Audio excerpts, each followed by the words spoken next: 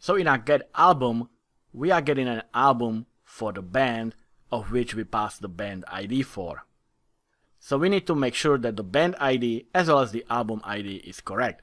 And we have a similar situation up here where we did the add album, because that also required the band ID as well as the album.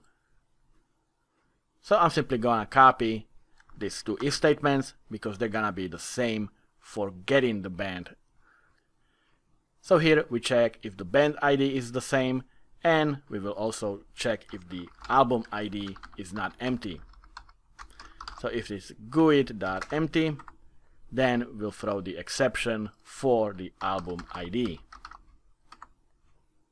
And if everything checks out, we can now return the result of a query. So we'll do a return statement and go to our context, and we are going to, of course, return an album. So we'll go to our album DB set, but we're not gonna return all the albums. We're gonna filter it down to the specific album. So we'll use the where clause, and in the where clause we check if the band ID matches the band ID supplied from the argument.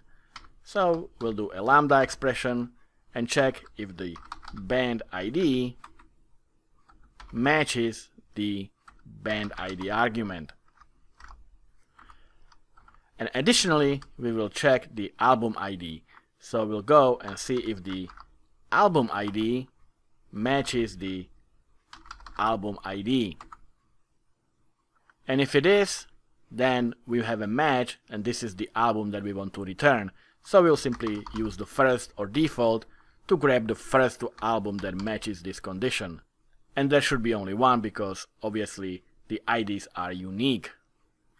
So again, first we check if the IDs are valid, and if they are, in our albums DB set, we have the band ID, remember that's our foreign key, and we check if it matches the ID that is supplied into this method, and we check the album ID to match the album ID argument, and we will return the record that matches these two IDs.